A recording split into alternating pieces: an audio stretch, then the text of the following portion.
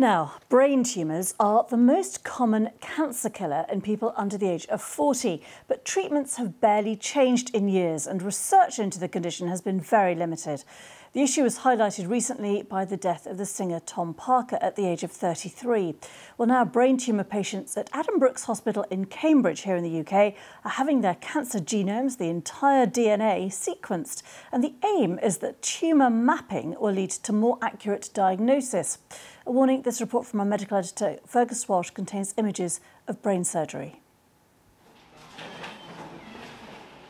I've got a rough idea of what's going to happen. I'm going to be partially awake, but I'm going to be woken up during the surgery. Daniel is just 34. He's on his way to theatre for brain surgery. I think that's the bit I'm most scared about, is being awake and having someone rooting around in my head. Daniel has a large brain tumour, the round white area at the top of this scan. Yeah, that's good. OK, starting. To begin with, Daniel is fully anaesthetised while surgeons remove part of his skull. But once his brain is exposed, he's woken up and must be kept awake. Daniel, how are you feeling? Yeah, good. Excellent. You just need to be a bit careful at the back because that's close to where the part of your brain that moves the right-hand side of your body. Before removing each piece of tumour, surgeons need to be sure it won't affect Daniel's speech or his ability to move his body. I'm going to show you some pictures now, Dan, OK? I want you to just say what you see. So at each step, the team checks his responses. Well done, Dan. Part of Daniel's tumour will be sent for whole genome sequencing. Its entire DNA will be mapped. What that means is essentially we're looking at the abnormalities in the genes that we think cause the tumour in the first place. So we're really able to drill down into the molecular problems in the tumour. Daniel's diagnosis, his future, rests on what they find in these tubes. DNA sequencing used to take months. Now it can be done in days. At these labs near Cambridge of US biotech Illumina.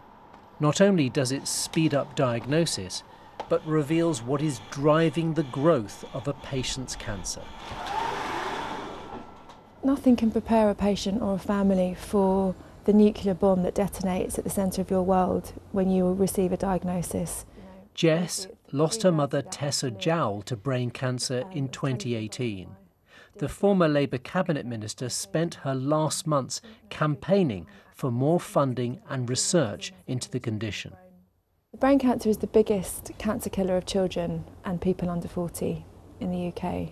Yet treatment options have not changed in decades. Because this is low grade... Just 2 weeks after surgery, Daniel returns to Addenbrooke's with his brother to receive his results. This is a diagnosis that is treatable, but it's not a curable condition. Okay? So this is something that will be life-limiting. About 50% of people survive for 15 years or more. But I think it's important that you understand this isn't something that's going to go away. Yeah. Wow, I don't know what to say. Sure, well, you don't have to say anything.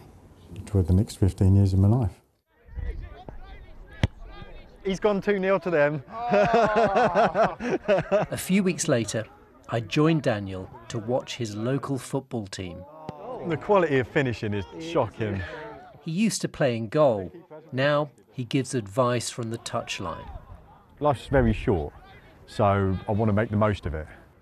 I just want to get the treatment I can to prolong my life, like 6 weeks of radiotherapy, 5 days a week. More than 200 brain tumour patients are taking part in the research, with the hope it may eventually yield new, personalised treatments which improve outcomes. Fergus Walsh, BBC News, Cambridge. Well, joining me now is Jess Mills, who we saw in that film. She is a founding member of the Tessa Jowell Brain Cancer Mission, named after her late mother, Dame Tessa Jowell, who died, as we saw there, from brain cancer back in 2018. And this organisation provides funding for the study at the Cambridge Addenbrooke Hospital. Thank you so much for joining us, Jess. And it's lovely to see you. I should say your mother was wonderful. She was a great friend to many of us who swirl around the sort of political scene, and she was truly inspirational. It's amazing to see that you've carried on the work that she started. Can you just tell us a little bit about the importance of this research? Why are you wanting to fund this work? Well, firstly, thank you so much for having me. So this programme is actually not being funded by the Tessa Jowell Brain Cancer Mission. It's a very wonderful story, actually, of how international collaboration can be a source for such brilliant progress in areas of tough challenge like this. The programme is being funded by one of the Tessa Jowell Brain Cancer Mission's founding partners, the Minderoo Foundation, who are a pioneering philanthropic foundation from Australia. But very much as part of our national strategy through the Tessa Jowell Brain Cancer Mission to truly innovate NHS current treatment and care, so that, as per my mother's departing wish, every brain cancer patient can receive world-class treatment and care in their local hospital. And this is the beginning of that. And as I understand it, Jess, the point is to try and understand more about the mutations that drive a tumour and therefore to be able to help with treatment. That's right. So just to give you, I think it's probably helpful for me to describe what the current process is, or what happened with Mum, which speaks to the experience of every patient currently. So when you're diagnosed, you're told you have three options: surgery, radiotherapy, or one chemotherapy, and that is it. You are also told simultaneously that those three options may extend your life by 14 months if you're lucky. Now, my mum was intolerant to the chemotherapy, and so she couldn't even see herself through the first course of it. She died 11 months after she was diagnosed. Now, if this programme had been live when my mum was diagnosed, instead of that being the only options we could access through the NHS, she would have had her tumour comprehensively sequenced. The doctors would have understood in much more detail what was driving her cancer, and then they could have started thinking about some other options that could have had benefit for her. And I think it's important to say at this point we don't have one single agent that's going to make brain tumours go from being incurable to curable. But what we can do through this programme already is start to offer patients other options, which are maybe repurposed drugs from other cancers, which I tell you what, when you are given the news that my family was given, gives you this very, very important thing called hope. And hope is actually the thing that can enable you to make to make the unbearable bearable for the time that you have. Yeah, and I remember seeing your mum when she was ill, and she told us about what had happened and how she first realised that she wasn't well. Will this research in any way help understand what causes brain tumours? Yeah, so what's very, very powerful and important about precision medicine is that it fully integrates basic science all the way up to patient bedside care. So it really serves the full spectrum of the process. So it provides a very, very rich environment for scientists to learn about what's causing the cancer, what's driving the cancer. But it then, up to the bedside care of the patient, it enables doctors to give much, much more targeted treatment considerations for patients. So it really, really manages the whole spectrum, which is what's so powerful about it. And it is the thing in time, and not just for brain cancer, but for cancers more broadly. Precision medicine is the space in which, for many cancers, they will go from being incurable to, in time, treatable. That is something that obviously is such a massive focus. And when you say that your mother couldn't go on with the chemotherapy, what are the other options that might have been available to her, or that are available now to other patients?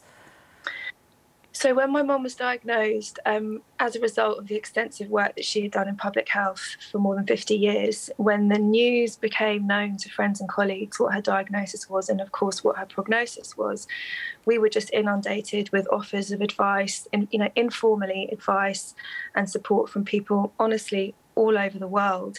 And so this really formed was the genesis of Mum's campaign, was that as we were basically told we had no more treatment options left on the National Health Service, we were suddenly being inundated in this informal capacity by advice from people all over the world who were saying, if you can do X, Y, Z, you could get this treatment, and this may well, you know, give you more time, there's lower toxicity.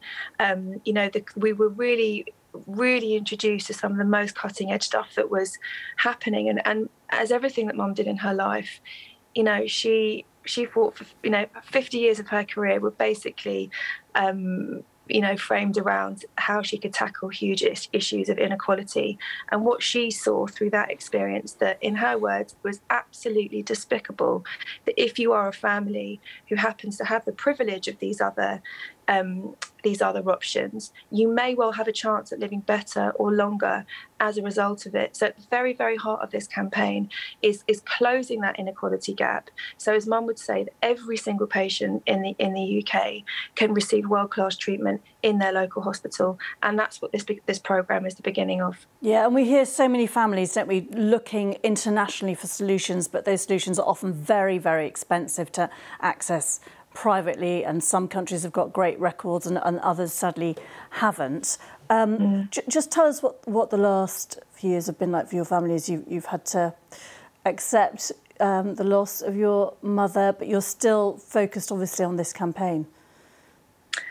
Oh, I mean, it's a loss of dimensions that it's impossible to fully articulate. But for me, doing this work every day is our way of keeping that incredibly unique, extraordinary brand of values and humanity that she had alive as a force for good in the world. And I tell you what, with the launch of this programme right now, I think she would be very, very proud of what we're doing.